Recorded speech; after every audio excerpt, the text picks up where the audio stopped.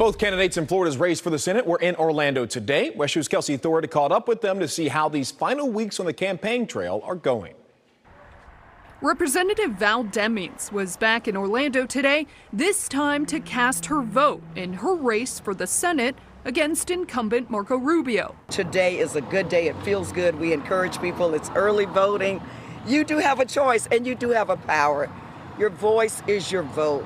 With less than 2 weeks until Election Day, Demings is making her final push to voters, saying if elected, she will work on issues like inflation, affordable housing, and abortion rights. We have a lot of issues, and there's only one person on the ballot running for the United States Senate in Florida who cares about addressing those issues. Demings' opponent, Senator Marco Rubio, was also in Orlando today. He held an event with the Florida Farm Bureau here at the Caribe Royale Hotel. I can tell you, as long as I'm a United States Senator, you're going to have someone up there that's fighting for Florida agriculture. When asked about his final push to voters in these last few weeks, Senator Rubio focused on issues like inflation, energy costs, and crime. I think people know what's at stake.